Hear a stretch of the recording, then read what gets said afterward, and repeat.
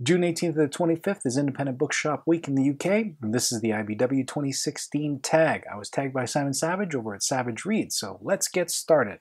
Number 1, what books are in your bag? Well, actually, I don't carry books in my bag. I don't bring books to work. You won't find me on the weekend with a jaunty hemp bag, a baguette sticking out of it, some cave-aged Gruyere, and a bottle of Voss with Emma Klein's latest coming back from the market. I am a suburban dad. I'm a bad day away from watering my lawn in my socks and sandals, and if I want to go outside to read, I step out into the backyard with a glass of whiskey like a civilized human being. So let's consider the question metaphorically and say that as soon as I was tagged by Simon Savage, ran off to my local independent bookseller armed with a gift certificate that I got for hosting that storytelling event last week, and picked up Rachel Cusk's outline based on the rave reviews coming from the Right Reads podcast. And I also picked up A House in the Sky by Amanda Lindhout and Sarah Corbett, which is this year's One Book, One Community read. Number 2, what was the last great book you read? Well, that would be Girl at War by Sada Novic. I did a video review of it last week. You can check out the quick review that I filmed and see the book that actually was the combo breaker for my slog of so-so reads. Number 3, what book have you gifted the most? Well, my folks are the only people I actually gift books to, and of course I've never given them the same book twice. The last book I gave them was Atul Gawande's Being Mortal. A little grim perhaps, but hear me out. My mom, in typical Asian martyr fashion, was always invoking her own death in my teenage years. She was saying that she was going to inevitably die soon, and then I could date all the white girls I wanted and party, but for now I needed to concentrate on my math homework. Now, as retirees, they're part of a strange demographic and have attended countless funeral luncheons. Funeral homes put on a luncheon spread in exchange for hearing them out and pre-selling them on their own funeral so they don't pass along that financial burden to their kids. My folks have gone to several of these and are only too happy to listen in, but they are much more the cardboard box cremation type, bury me in the backyard in the garden. In any case, this invokes some conversations with them that they're only too happy to have, and they're very open and frank about it. Number 4, what's your favorite independent bookshop? Well, I've had a chance to visit Indie Bookshop Mecca, which is the Strand in New York, 2 years ago with my daughter when we were in New York. But here in town, it has to be Wordsworth Books. It has been a local institution for nearly 30 years and is the go-to independent bookstore here in town. Number 5, what is a favorite book recommended to you by a bookseller or a fellow booktuber? So let me admit that I have been a literary prick, a bookish snob, confident in my own opinion, rigid in the belief that only I was capable of recommending a good book for me. And it's only since coming to Booktube that I've actually opened up my horizons and opened myself up to taking bookish recommendations. One of them was from Liberty Hardy via Twitter of all things, who said I should check out The Man from Primrose Lane by James Renner. I've not regretted it. It was a fantastic read, so much so that I wrote a gushing fan letter to James Renner himself. Loved that book. Number 6, what was your favorite bookshop memory?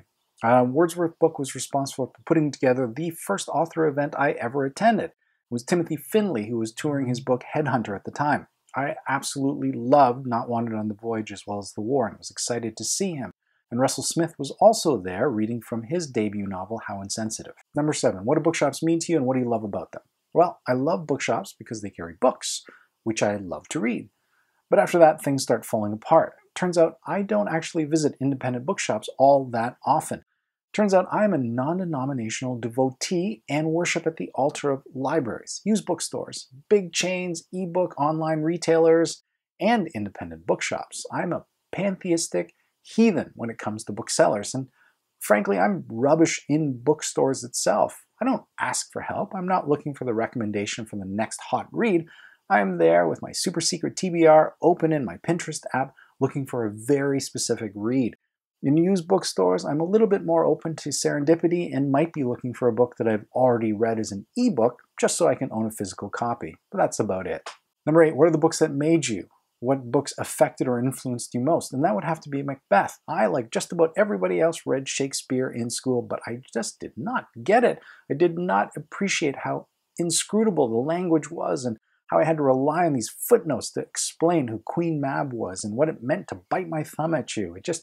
It seemed pointless, and I didn't get what all the fuss was about. But then our class got the chance to go down to Stratford, Ontario and see a live production of Macbeth. I've since then seen over a half dozen versions of the play live, but that one still sticks in my memory. I distinctly remember Lucy Peacock clawing the floorboards as she was slowly going insane, and it still sends chills up and down my spine. It was an amazing production, and I think it sort of informed the idea that there is more to the text than what's there on the page, and there are things outside of it that can influence your reading of it. Now, that's not necessarily a right way to read. Some people like just sticking to what's there on the page, but for me, it was important to know that maybe Michelle Faber's wife was dying while he was writing the book Strange New Things, or that Ruth Ozeki was a Zen Buddhist nun. It influences my reading of the text, and I think I learned and appreciated that first with that production of Macbeth. Number 9. What is your book recommendation for a gift for Father's Day? Well, it's a little late for that now, but I'm of the belief that get them the book that they want, not the book that you think they should want. I mean, if they want nothing more than Jeff Foxworthy's You Might Be a Redneck, don't get them Jesmyn Ward's The Men We Reaped as some sort of object lesson. Books like The Da Vinci Code and 50 Shades of Grey, regardless of their literary merit, are the books that create readers. Those are the books that you should be gifting to people if that's the ones they want. Don't force your tastes down their throat. And finally, number 10, what book is currently on your TBR pile? I can't wait to get started with Daniel O'Malley's Stiletto. Is the follow-up to his book, The Rook, and I've been waiting for it for years. I loved The Rook. It was this great mashup of Umbrella Academy, the X-Men, X-Files, and I'm hoping that this book delivers as well. I can't wait to get started on it. Well, there you have it. It's the IBW 2016 tag. I know Independent Bookseller Week is over this week, but if you haven't had a chance to do this tag, I highly recommend it. Why don't you give it a shot yourself? It's still highly relevant. Maybe switch out Father's Day for something else.